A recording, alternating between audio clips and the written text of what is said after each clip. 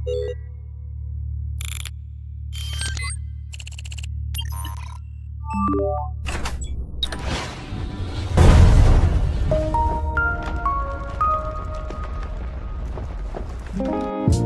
guys, it's another beautiful day once again and welcome back to Dexter's World channel.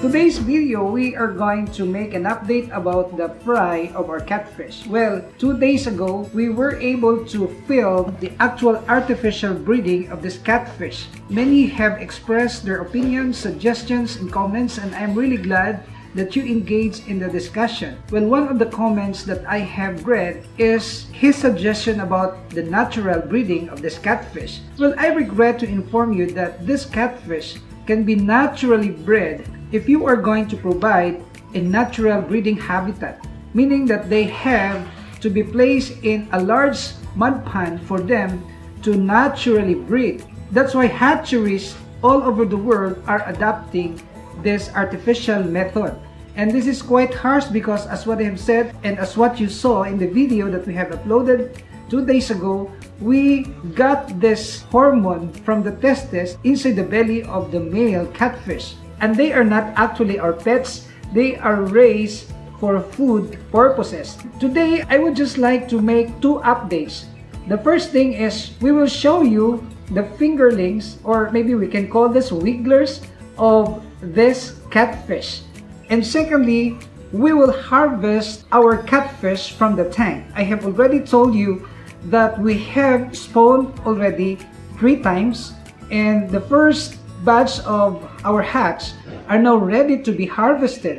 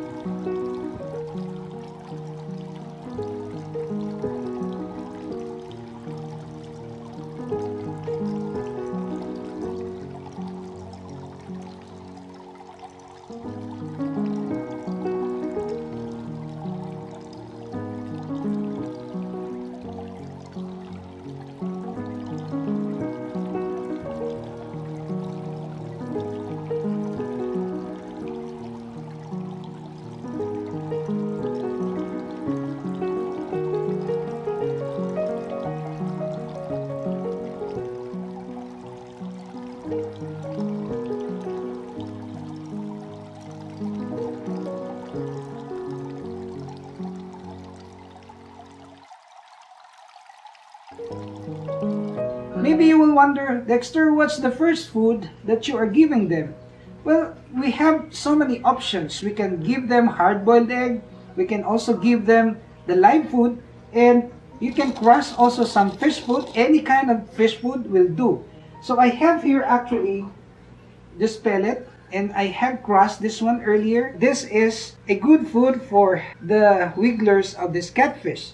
But my way of treating them is to give them with this live food. I have here dapnya, and this dapnya are fresh.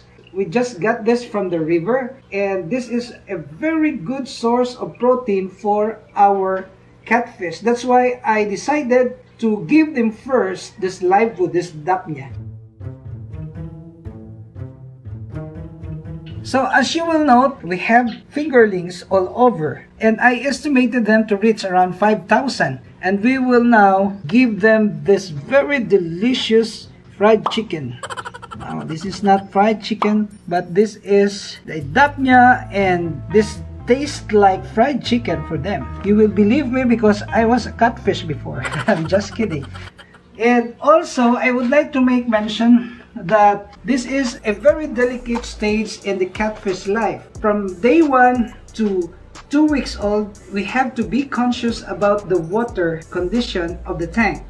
So if you will see, the water is clear. It's because we are adding water more frequently. In fact, I already have added more than 10 gallons of water right here, and also have drained more than 10 gallons of water from this tank. So we have changed already this water because the eggs that were not hatched will also become the source of the bacteria if this will not be removed. So we have removed already the spoiled eggs, the eggs that have not hatched, and they are now swimming in a bacteria-free tank. So I have observed that this catfish will easily become the alternative source of food to our countrymen in the Philippines and even in other countries that has issues on food security.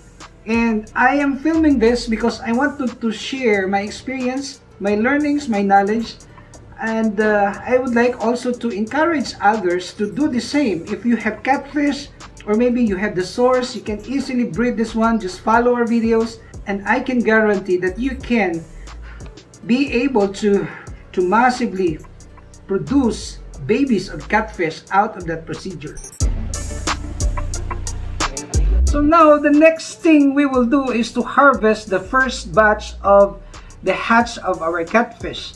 Well, we are on the ECQ, the Enhanced Community Quarantine, and we are not allowed to just freely roam around in the community. That's why you're gonna be witnessing more uploads for the next couple of weeks, because I am going to make an upload every other day. Please bear with me because I have nothing to do at home except to make a film on the updates of our pets right here.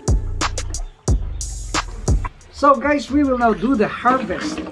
You know, this catfish is really a hardy fish because they can live in whatever water conditions. In fact, this tank is not even provided with oxygen, meaning I did not even provide them with air pump or submersible pump. I only put some plants because this plant is a big help in maintaining the good condition of the water.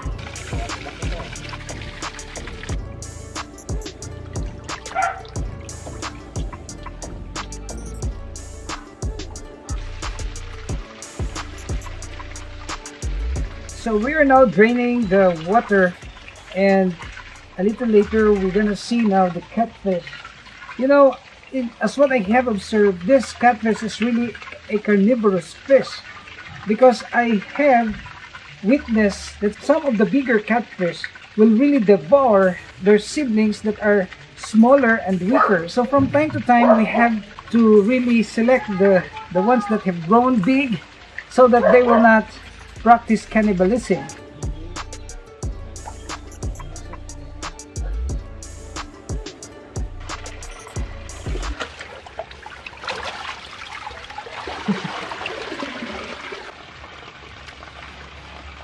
They are really very clever. You cannot just get them so easily.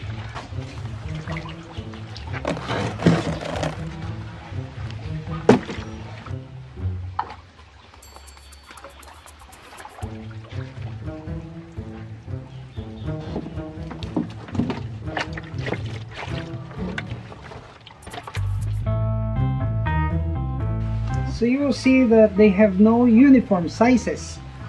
Some of them already have grown big. Oops. Really have sharp fins.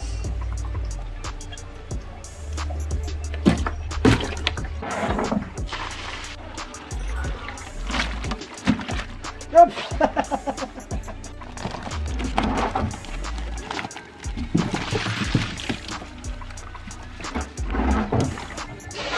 Oops. This is a male catfish. Imagine, this is only 2 months old and this grew very big. This is the culprit of devouring all his siblings. Some of them are really big, but some have very inferior size. So you will see that this is a male catfish. You will see this very obvious genitals. See that? Ouch! See? I'm again.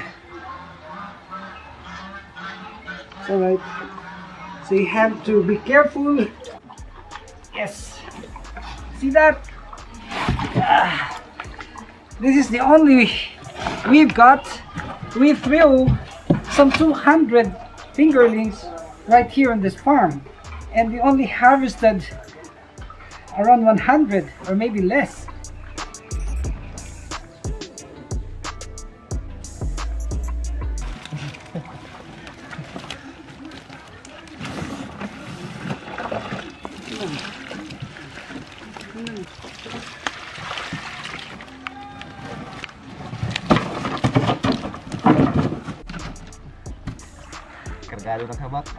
So guys, you have witnessed the harvest of our catfish, and it's just very sad to note that only half of them survive because they're eating with each other.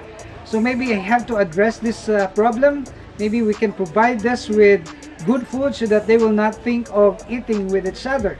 And we are uploading videos about this catfish, this goldfish, this koi, and I hope if you are not subscribed to this channel, you will subscribe and hit that notification bell so that you will be notified of our future uploads. We're gonna upload about the different kinds of recipes out of this catfish also, only here at Dexter's World.